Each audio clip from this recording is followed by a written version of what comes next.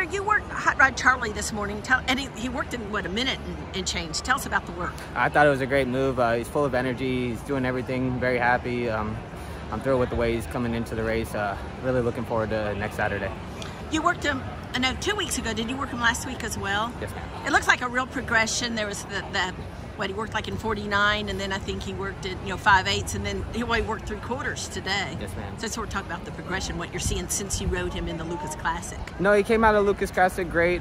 We had a nice easy half to start things off. Went solo.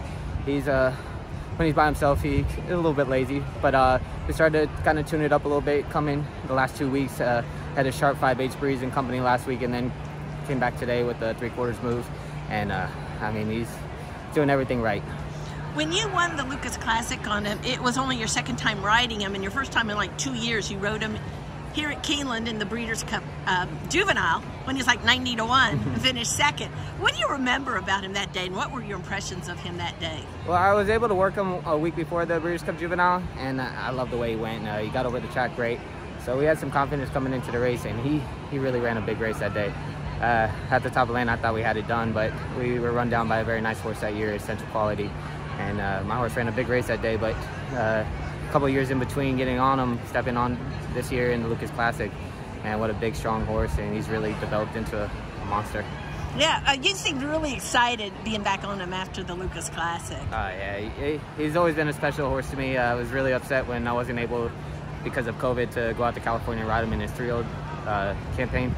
But it's nice to be back with him. What's the difference between him now and then? He's just a much bigger, stronger, much more patient. He's just all class.